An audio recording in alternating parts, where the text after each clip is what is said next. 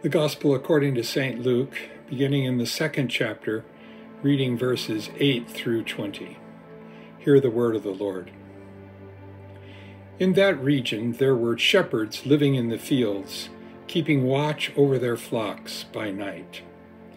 Then an angel of the Lord stood before them, and the glory of the Lord shone around them, and they were terrified. But the angel said to them, "Do not be afraid, for see, I'm bringing you good news of great joy for all the people. To you is born this day in the city of David a Savior, who is the Messiah, the Lord. This will be a sign for you.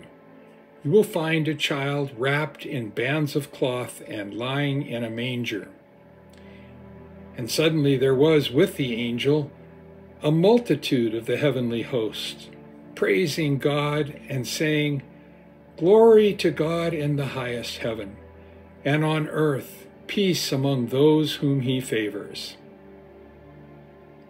When the angel had left them and gone into heaven, the shepherds said to one another, "Let us go now to Bethlehem and see this thing that has taken place, which the Lord has made known to us."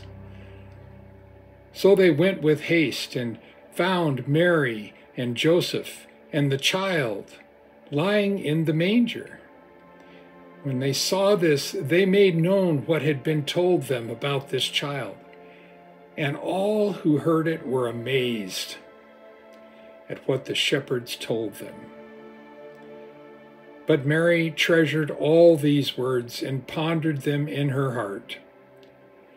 The shepherds returned, glorifying and praising God for all they had heard and seen, as it had been told them. The word of the Lord. Thanks be to God. Well, now that Advent is over, and you had a good ugly cry after your longest night or blue Christmas service, and the candles from the Christmas Eve have cooled, the gifts under the tree are unwrapped, and hopefully the last of your Christmas cards will arrive this week. And look, if not, at least you included a Happy New Year wish. Plus, there are 12 days of Christmas. Oh, don't forget that email that I know you've been putting off. And after that, I'd say you're probably due for a long winter's nap, or at least a chance to sit down and clear your mind for a few minutes. Speaking of which, when was the last time you had the luxury of a clear mind? Or maybe I should say it another way. When was the last time you went to sleep without a worry? My best guess is around grade school, maybe sometime before my teenage years. I can remember the build up to Christmas used to feel so long. My younger brother and I would watch the Christmas specials on television in our footed pajamas and wet hair from taking our baths. My mom and dad would drive us around town to look at decorations while we ranked our favorites in the neighborhood, helping my dad deliver groceries to some neighbors a few blocks from our house, singing Christmas carols and putting up nativity sets around the house with my mom, and dinners with my extended family, and playing with my cousins in the basement of Grandma and Grandpa's home are cherished memories. Of course, going to church and dressing up for the Christmas cantata. I know you'll be surprised that I was the angel and my brother was a rowdy shepherd.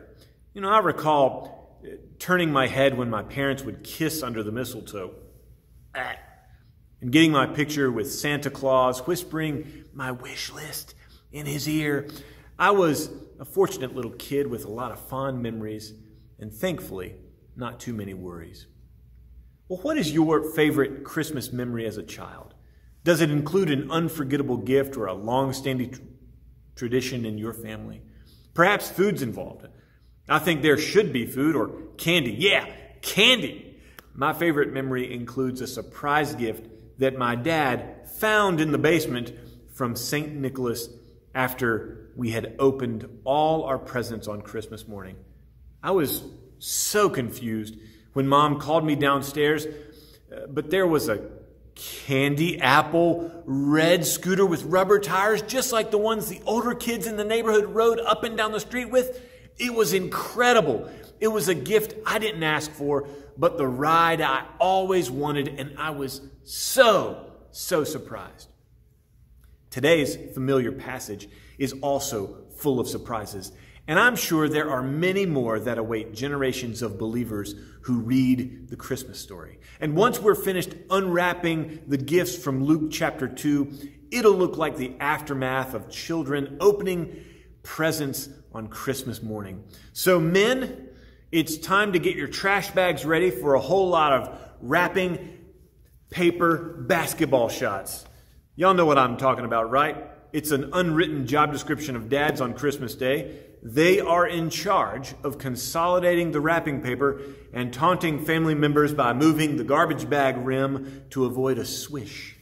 Now, I don't make the rules, but I would like to invite you to use your holy imagination as we unwrap the details of the Christmas story that you may have previously overlooked. The birth announcement of Jesus did not come to your social media news feeds with a perfectly lit golden hour Instagram photo complete with the baby's own hashtag and handle, nor did the announcement come to your mailboxes with a series of professional photos of baby Jesus in golden fleece diapers with a matching envelope and a stamp and a Bible verse caption, which, is laudable given the sheer exhaustion of new parents. Nor did the announcement come from the king's courier following a royal trumpet sound and the hear ye throughout the land. Nah. The birth announcement of the Prince of Peace, the King of Kings, and the Lord of Lords came to a group of third shift shepherds living. Now, not just camping out, but living in the fields and keeping watch over their flock by night. It was to these simple men of the fields that God's message first came. Were these the shepherds who supplied temple visitors with unblemished lambs for their ceremonial offerings? I don't know. Maybe. But they were shepherds, and they were the first people to put their eyes on the Lamb of God who takes away the sins of the world, even before they knew it. Another interesting gift revealed to the shepherds was the glory of the Lord shining around them that terrified them. In the Old Testament, God's glory refers to God's presence and strength to light the way and to deliver God's people from evil, as Dr. Ruth Ann Reese explains. In Exodus, God's glory destroys Pharaoh's army and then accompanies Moses and the Israelites by a pillar of fire at night and a cloud by day, while also providing manna, the bread from heaven, to sustain them on their wilderness wanderings toward the promised land. God's glory also appeared as a consuming fire of holiness on Mount Sinai, and it was God's glory that filled the tabernacle and later the temple, confirming God's presence with God's people. So, when the angel of the Lord appears to the shepherds with the glory of the Lord shining around them, it's a big deal. And frankly, their fear is absolutely appropriate. When the blinding lights of God's glory appear, God is about to intervene. God's glory always foreshadows a culture-shifting phenomenon. And if having a messenger from God escorted by the glory of God wasn't wild enough, suddenly a multitude of heavenly hosts began praising God. This terrifyingly incredible theophany prompts the shepherds to recommission themselves as a search party. We've got to see this, they say, and without delay, the shepherds head into the city of David, Bethlehem, the city of bread. I know that shepherds don't scare easily, and that livestock farmers don't typically make rash decisions, but has it ever occurred to you that they left their sheep to search for a child wrapped in bands of cloth and lying in a feeding trough? Who knows? But I highly doubt they brought their entire flock through the city looking for a newborn baby at night. Now, during the day, it's probably okay, but at night, I'm just saying that city officials are definitely getting complaint calls for a stunt like that. I mean, sure, it could be worse. They could have brought a drummer boy.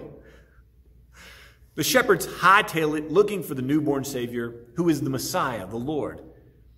All they know is that he's in a stable and they'll find him lying in a manger. Now, it's a good thing these farmhands know what to look for and listen for. I'm thinking they've narrowed down their search to barns with nightlight candles and distant cries or that distinct sound of rustling hay. I mean, realistically, the longest they're searching is 3 hours because Jesus will wake up and cry because he's hungry or because he needs a new diaper. And if the shepherds don't hear a crying baby, they just need to listen for a belly-aching, cranky father or a mother in pain from or celebrating because the baby finally latched. Of course, maybe the shepherds are listening to hear the quiet songs of a lullaby. Eventually, the shepherds find Mary and Joseph and the baby lying in the manger. And they told the proud, fatigued parents what they experienced about the angel, the glory, and the multitude of heavenly hosts. They relayed the message as was given to them by God's messenger. And yet, I wonder what that first pastoral visit was like. We know that all were amazed at what the shepherds told them, and we know that Mary treasured all their words in her heart and pondered them. But when did she know it was real? Did one of the shepherds interrupt the spokesperson to say, no.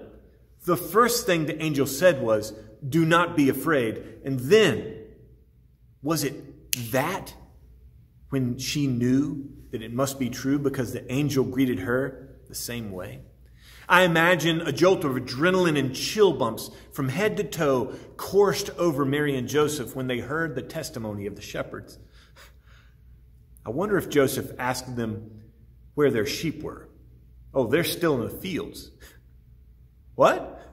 Did Mary encourage them to get back to their flock so they wouldn't lose their jobs on her account, or so she could finally get some rest before Jesus needed to be fed again? Both, maybe? I don't know. I bet Mary and Joseph loved telling Jesus about those smelly, searching shepherds who let their flock in order to find him in the middle of the night. Yeah, what a great story. I mean, it's even good enough for an adaptation. Perhaps you've even heard a familiar story, right? Which one of you, having 100 sheep and losing one of them, does not leave 99 in the wilderness and go after the one that is lost until he finds it? And when he found it, he lays it on his shoulders and rejoices. And when he comes home, he calls together his friends and his neighbors, saying to them, rejoice with me, for I have found my sheep that was lost. That's from Luke chapter 15. Wait, did Jesus reinterpret his birth story to set a foundation for his ministry? Was the sheep lost, or was the foolish shepherd searching? We can't know for sure. But my holy imagination can't help but ponder these things. And when the shepherds returned, they glorified and praised God for all they had heard and seen as it had been told to them. Can you imagine their conversations on the way back? I mean, I wonder if they made it to the fields before sunrise, before anybody noticed they were gone. Did they wake up from a short night's sleep thinking it was all a dream? Did they even sleep a wink at all? I mean, you know they said to themselves, no one's going to believe us, right? But the family that was there did. And they certainly did. And well, we do. Do you think those shepherds ever saw Mary and Joseph again? Did they get to see Jesus again? I mean, there's no telling, only retelling this perennial story with new eyes, budding curiosity, and fresh questions. If I've learned anything from those searching shepherds, It's that the opposite of fear is not courage. For courage is a positive reaction to fear, and courage sets us on the path to overcoming our fears. The opposite of fear, at the end of a courageous adventure, is joy. The shepherds returned from their pastoral visit in joyful jubilation because what God's messenger told them was true, even if it was frighteningly unexpected. But isn't that how God often works to redeem us and to redeem the world? Don't be so surprised. Amen.